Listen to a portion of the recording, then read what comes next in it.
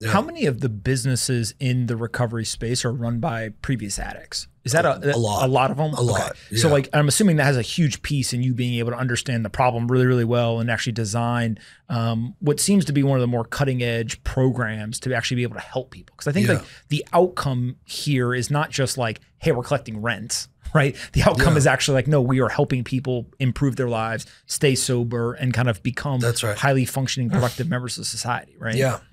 And so like, when you think about selling the business, why'd you sell it?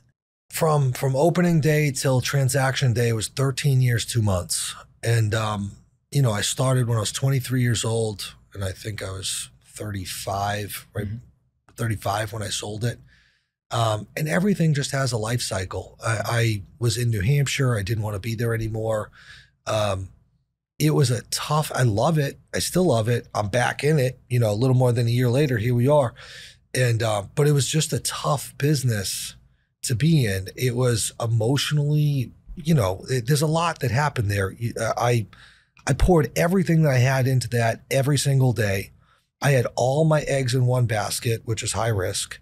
And I was surrounded by death, people dying. Fentanyl happened. Fentanyl started coming into America about 2012, 2013. What's going on with that stuff? Because that seems like the second coming of the opioid crisis. Like it was opioids, and then it was fentanyl. There hasn't been a real bag of heroin on the streets in America in years. What does that mean? Heroin isn't, there's no heroin addicts anymore. They don't sell heroin, they sell fentanyl. Fentanyl is randomly 50 to 100 times more potent than heroin. It, you know, prior to fentanyl showing up in the country, overdose death is like not that common. It's a once in a great while that, and it's normally through a mixture of other drugs and stuff. Fentanyl shows up and it just starts killing people. Really? And yeah. And so, you know, I look back and you know, it's funny. You asked me a question earlier and you're like, what was the worst thing you've ever been through? If you isolate that to active addiction, I could answer it. If you put it in my lifespan, it's fentanyl. And not that it affected me directly from using it. I've never actually used it. I've been sober too long, but it killed hundreds of my friends, thousands of my clients. The amount of death that I was surrounded by really honestly fucked me up. And so, I mean, there was 2013, 14, 15, 16, 17, 18. I'm showing up to 1, 2, 3 funerals a week. Really? Bro, I've consoled hundreds of grieving parents, if not close to 1,000. I mean, like there's only so many moms burying their 20-something-year-old crying through your shirt that like, before it's like, fuck, you know, it took a piece of me. And so there was just all this complexity of it. I was tired.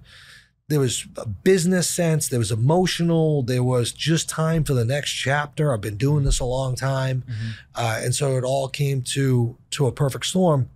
And I had been ready. I actually transacted 4 times. Okay.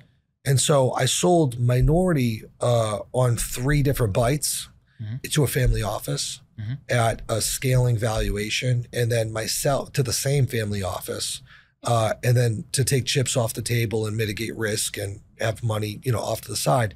And then myself and that family office divested out of it and had a full sale when I sold in December of 21.